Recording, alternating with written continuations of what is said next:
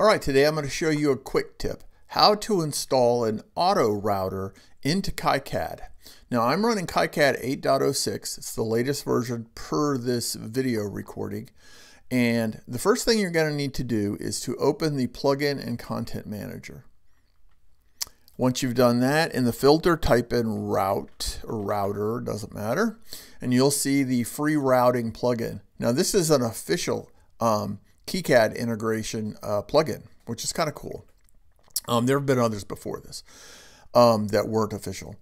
So let's go ahead. The first thing we're going to need to do is install a Java JRE, which is a Java runtime environment.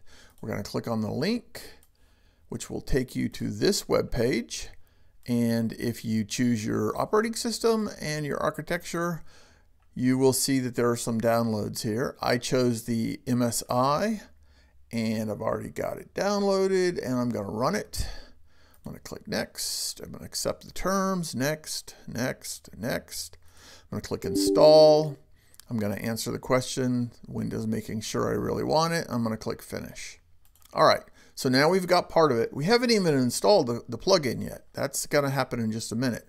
The next thing we need to do is actually get the Freerouting router. So if we click this link here, it will take you to this page. And this page has some helpful information on it. However, we want to click on the link up here that says Freerouting, which will take us to the main page. And then if you scroll down, you'll see a link that says installers for Windows and Linux can be downloaded here. Click that.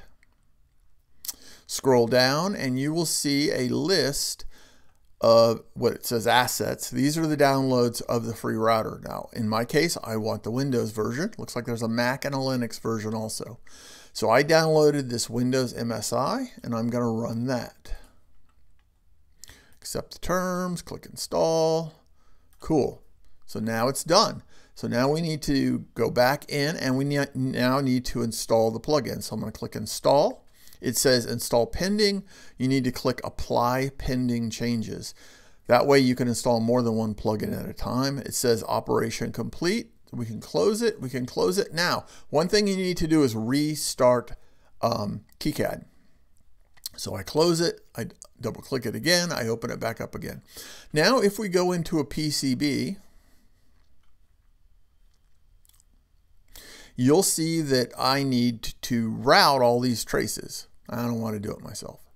So up here on the taskbar or icon bar, you see that we have a new icon, it says Freerouting. Click that.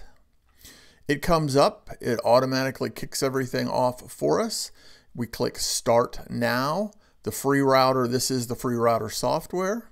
It's going through and looking at different options for doing these routes. If you notice at the bottom, it gives you some information. Sometimes it'll tell you how many passes it's making, etc. That's it, it's done. It closes, and now you can see that I have all of these routes set up.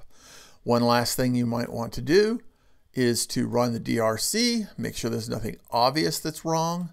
And then, as they say, you can never trust your Autorouter. So you also want to take a look at it and make sure that everything looks like you think the way it should be. And with that, you've got an Autorouter. All right, guys, take it easy.